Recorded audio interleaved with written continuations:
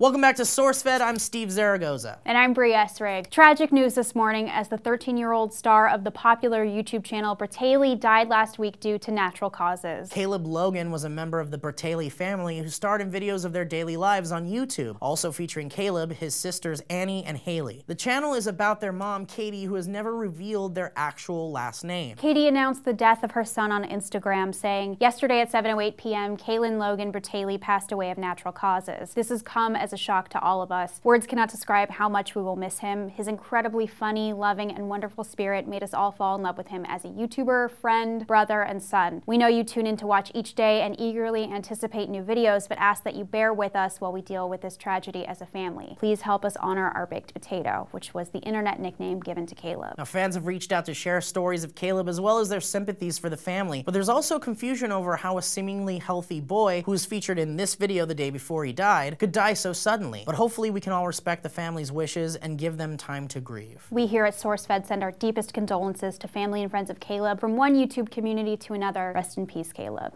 Now, switching gears to some news that should have a positive effect on the world. Deforestation takes down about 10 billion trees around the world annually. Imagine having to replant those trees by hand. Now stop imagining that right now and imagine this instead. A new startup wants to use those hellish, terrifying robot murder machines, otherwise known as drones, to reforest the earth. Yay, forests! Biocarbon Engineering is the name of the company behind the zany idea, and they believe that small, unmanned flying machines are perfect for flying over and covering hard-to-reach dead foresty areas with seedlings to repopulate said forests. Yeah, I want to fly over some forests and repopulate it with seedlings. You know what I'm saying? I think so, and I'm deeply disturbed. Look, I don't understand why we can't just train birds to do this. Birds don't do anything important. They just fly around and on cars and make insane sounds that I can't comprehend. Maybe it's time birds become active members of society. Steve, everyone knows that birds are far too outraged to do anything productive. There's even games and an upcoming documentary film about it.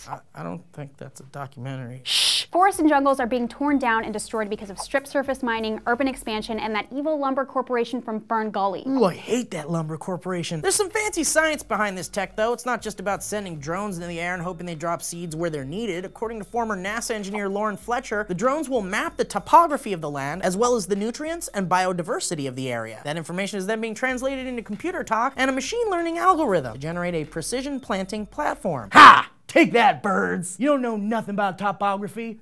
Ew! After that, the drone flies up to 10 feet off the ground, then fires a seed pod into the ground in the optimal location. Science! That's cool. That's like drones firing seed bullets into the ground. That's literally what I just said. The ultimate goal of this company is to plant up to 1 billion trees a year. I am in. Where do I sign up? Take my money. Except the money I use on pornography.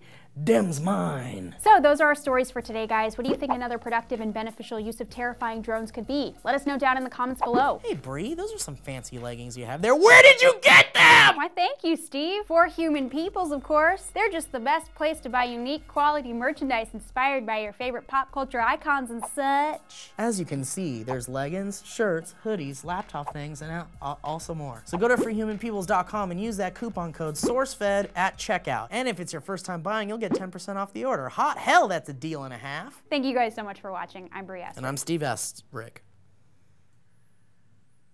You're not my uncle. So I whistled for a cab, and when it came near, the license plate said fresh and then a dice in the mirror.